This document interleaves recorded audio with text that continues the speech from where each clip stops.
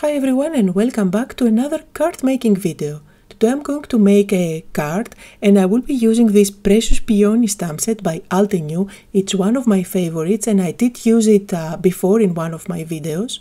I will choose one of those flower clusters and I'm going to use my Misty to stamp it. This video is part of a blog hop and today we have teamed up with my amazing friend Katia and we join her very successful 30 days coloring challenge. If you have never played along, make sure to read all about it down below in the description area.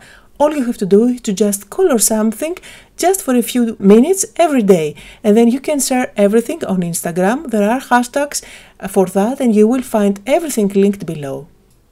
Now I have stamped with my permanent ink and now I'm making sure that the ink is completely dry before I go ahead and start coloring. For coloring my flowers today I'm going to use my absolute favorite color combo for peonies. These are my Altenew alcohol markers and you can see the colors that I'm using on screen right now. Now there are many different ways to color an image. I'm not an avid colorer. I like to do things quite simple and quickly. So for today I'm using the brushstrokes technique. I'm using 3 shades and I'm starting from darkest to lightest. I don't even go back again from lighter to darker to do even more blending. I'm going to embrace those brushstrokes, which are going to give a lovely look at my finished flower. Now the darker shade is always where those petals meet together. And this way I create the shadows and the lighter color goes at the tip of the petal so you can see a highlight there. Now since this video is part of a blog hop, there are many giveaways and prizes. Make sure to visit my blog to learn all about it. And as I am coloring, and you can see that process today, I'm going to talk a little bit about the 30 days coloring challenge by Katia. This is the 14th monthly coloring challenge and they are really so much fun to join. All you have to do is to just color something, a little image. It can be anything. You can use any coloring medium that you love. Then just take a photo and post it on Instagram using the hashtag. It's a great community and you will get lovely comments. And if you don't have time for every day to join, don't stress out, it's not a problem. Just pop in whenever you have time and you color something. Now I'm using the same method for each and every petal. I finished the bigger one and now I'm coloring the smaller flowers and the buds. And I will go ahead and start coloring the leaves. Again, for the leaves I'm going to use the brushstroke technique.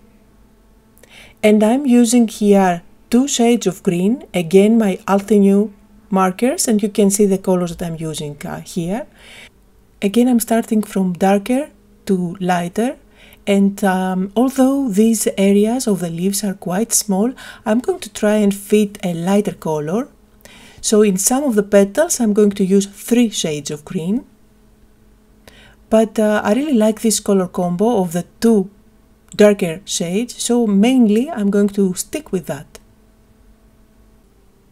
So today I had a very relaxing day and played along with my markers and this lovely image. Usually I make many cards for one video, but today I thought I will lay back, just play and have fun while joining the 30 days coloring challenge.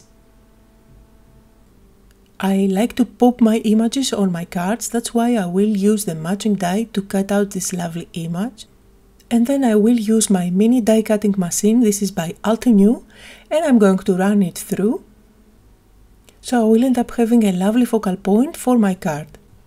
Now I'm going to work on the background for this flower, so I have a small white panel here.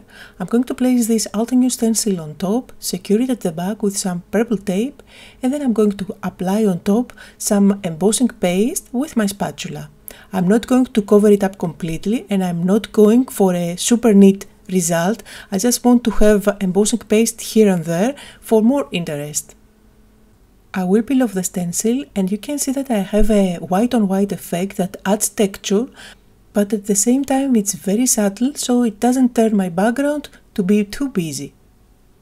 Now while the embossing paste is still wet, I'm going to add some glitter on top. The glitter is going to stick where the embossing paste is and when it dries it's going to stay put.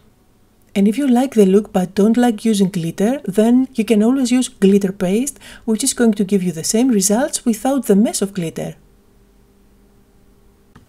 And finally it is time to put my card together. I used foam squares at the back of my flower cluster.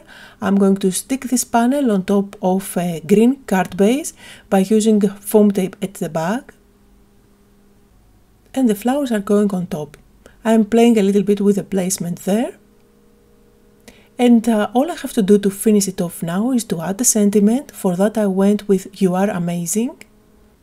And this sentiment comes from the Sentiment Strips stamp set.